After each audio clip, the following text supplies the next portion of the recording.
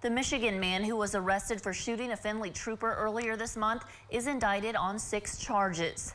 A Hancock County grand jury has charged Robert Hathorn with felonious assault, aggravated robbery, 2 counts of having weapons under disability, failure to comply with a police officer, and tampering with evidence.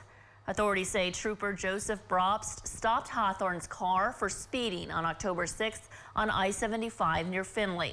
Hathorn was asked to get out of his car when Brobst smelled marijuana. The 2 men were standing behind the patrol cruiser when they began struggling over the trooper's gun, and he was shot in the lower body. Hathorn was on the run for over 12 hours before he was captured. He's currently in the Hancock County Justice Center on a $250,000 bond.